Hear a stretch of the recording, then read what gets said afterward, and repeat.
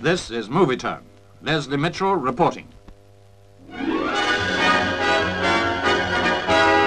Battersea Park and the Variety Club's annual showbiz-gala in aid of charity. Kenneth More, as host, was really making the most of it. Among stars working overtime in the autograph tent, Hugh O'Brien. Harry Corbett, son of Steptoe, doing a bit of juggling. Sid James and Barbara Windsor pushing the bow tie. The Miss Variety Club contest was interesting, to say the least. Every bit of it.